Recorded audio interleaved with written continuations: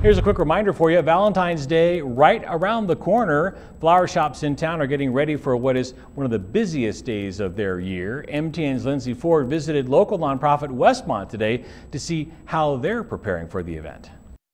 On Tuesday, workers at Westmont began processing many of the flowers that will become Valentine's Day gifts for loved ones across the Helena Valley. Flowers make everybody happy. Cutting stems, keeping them hydrated, and getting vases ready. When my wife and I do have flowers in our home, it's usually tulips or iris, daffodils, ranunculus. Robin Farrell is program director at Westmont Flower and Trading Company. He says this time of year, many flowers are brought in from out of state. We buy them domestically so we can get them out of Washington, which is really important for us. We like to be able to buy as much domestically as we can. Westmont Flower and Trading Company will fill about 200 orders next week, and about half of those orders will go out the door on February 14th. Plants have also become a popular gift. Succulents, plants that store water in their leaves, have become popular because they are relatively low maintenance. Put them in a window and kind of forget about them. Don't require a lot of water.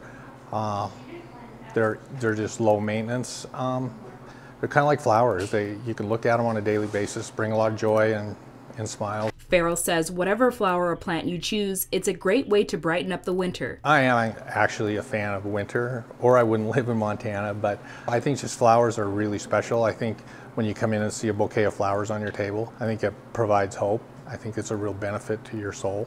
Lindsay Ford, MTN News, Helena.